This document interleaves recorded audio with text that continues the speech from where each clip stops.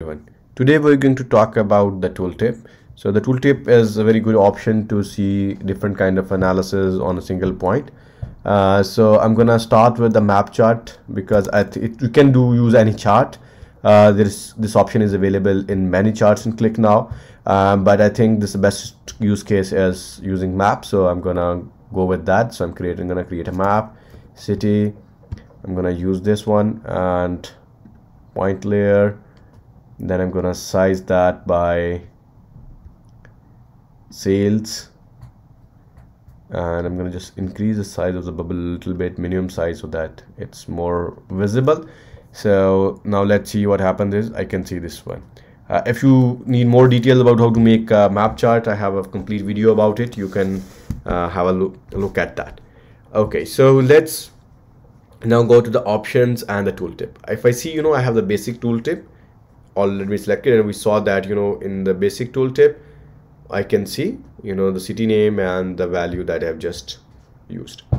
But if I have that option as, completely turning it off or using the custom option. So off is, you can understand what that is, and the custom is, changing the values. So now if I just say hide the basic rows, and let's see that how it looks. I can see, I can see the name of city, and now the Meyer value has gone. Let's see now that the other option now we have in here is the title. So I can have a title, for example, at the moment I can see the city, I want the country as well, so I can just write an expression in the title to show the country as well. So I know these values, but you can just go in FX and write the formula here as well. And now if I go in here and I see, now I can see, the city name along with the country name that I have in my database. Okay, so the next thing is, then there is a description. So this is a title is a bit bold, and then description, you can have anything else as well. Maybe you can have a lot of other details and some history about this particular point, or you can write an essay or the measures as well. There is a separate portion of measures as well. It's better to use it here, but you can have, this in expression, this description as well. If you see, there is FX button, which means you can write an expression here. So I'm gonna leave it blank for now, and then I'm gonna use the measure. Let's see the measures. I have declared some master measures to make the things faster. So let's get started with the margin. Let's add margin, let's add margin percentage, and then let's add discount, and then discount percentage. So you can see on a single point on the tooltip, I can see, sales as well as my other things as well. That this is the Kent city, this is the margin, this is, margin percentage. So I can see a lot of information in here. And if I, deselect this button, I can see the actual sales as well, the sales, and it's just like appears like other measures. Okay, so the next thing is I'm gonna use is yeah, so you can add as many as measures as you want.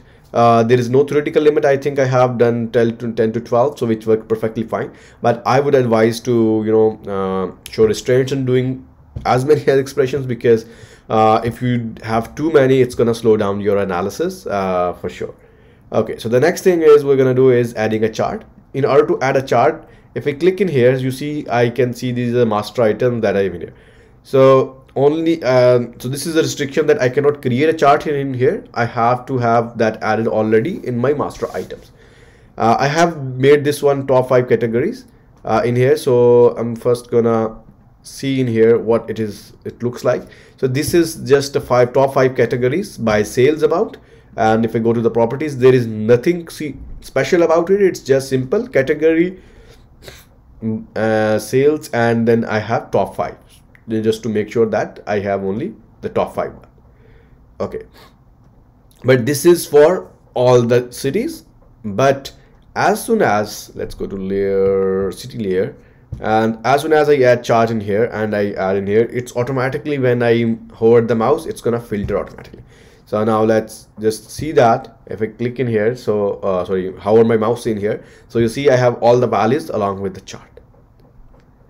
I can add, I can make few adjustment in here. So by default, it's a medium sized chart.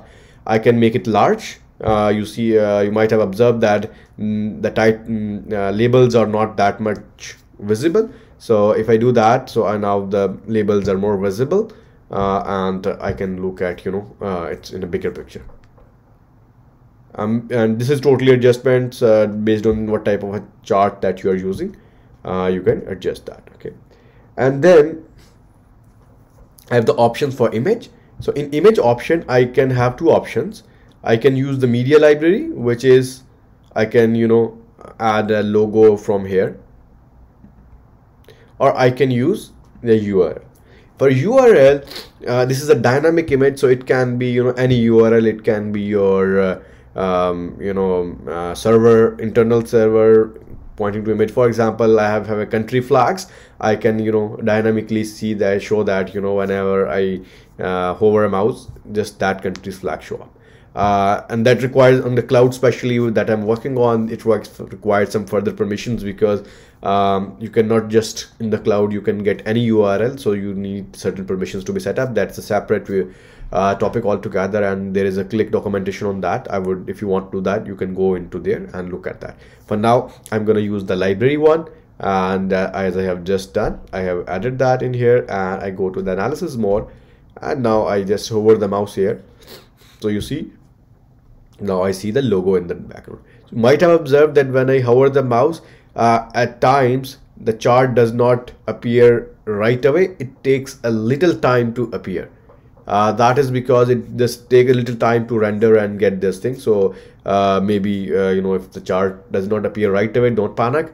Give it a couple of seconds. And it also might be how much complicated that chart is, how much calculations are going on in the background. It might affect how quickly you see this chart. So that's it for today. Thank you very much for watching the video. Stay tuned.